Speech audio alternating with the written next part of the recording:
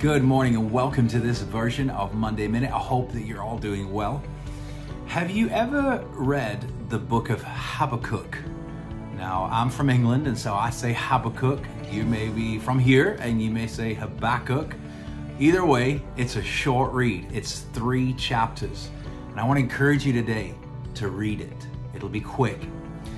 And especially if you've ever had any moments of complaints or questions, or you've specifically said, God, why is this happening? That story will encourage you.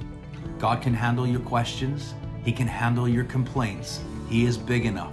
In fact, He encourages you.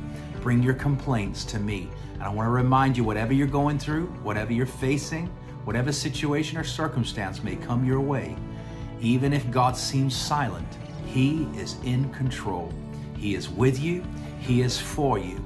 He has a plan for you, a plan for good and not for evil, a plan to prosper you and give you a good future.